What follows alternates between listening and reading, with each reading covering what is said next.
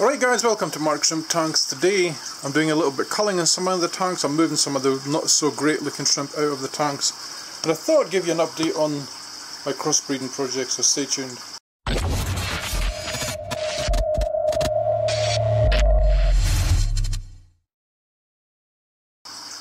Okay, if you're new to the channel and want to learn more about shrimp keeping, subscribe because you won't regret it. I breed tons and tons of shrimp. I do lots of crossbreeding as well. And today guys, specifically I wanted to show you this tank because my crossbreeding has been quite successful in here.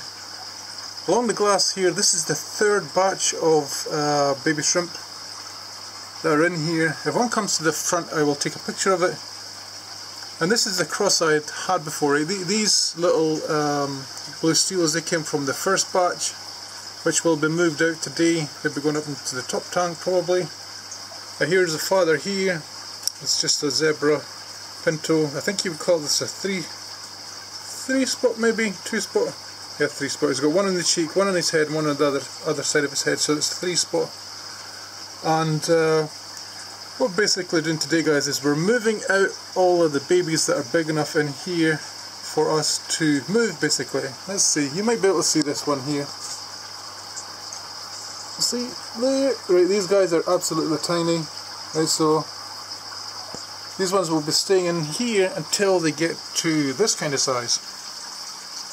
And here I've managed to catch about 8 of them so far, and these are zebra pintos. There's various qualities in here. I think one might be a fishbone, other ones look like, I'm not sure if they're technically of the class like no named, that Nanishi type, but that's what's in here, right. So what I'm going to do is I'm going to acclimate these to this tank that no longer has anything in it. This one's had all of its water replaced and refilled. This was last week, so this tank is ready again for a new shrimp.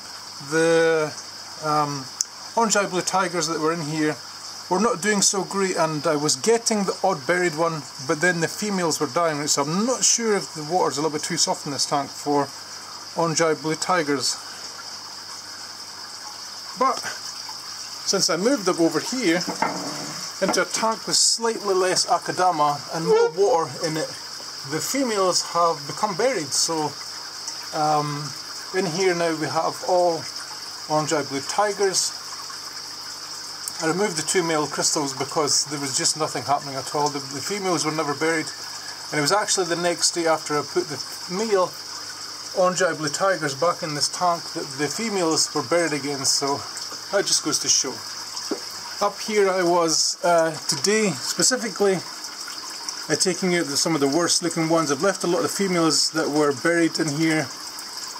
Now wait until they've had their babies in. I'll take out the ones that I really don't want in here because it's something you should do regularly. You should cull your tanks. Now I don't mean killing them, lots of people do it different ways, but that's how I do it. I put all my shrimp with not so great markings in here, and they could live their life out in here. Okay, I'm doing it in this tank up here as well. So it's always a good idea to put a bit of food in, get them all to come to the front, and then you could selectively take out the ones that you don't want, and I mean the ones that are like really washed out. I've taken the worst ones out of this so far, but like this guy here, his markings are awful, right, so he'll be coming out of here today. And that is it for my little tiny crossbreeding update. I think we'll take some pictures, we'll add that onto the video as well if you want to see that, because I think you will want to see these guys in that tank. Can you see them through the side? Not really. Okay, so I'm going to give you some footage of these guys in that tank to some music. And don't forget guys to subscribe if you haven't already, and I'll catch you in the next one. Happy shrimp keeping.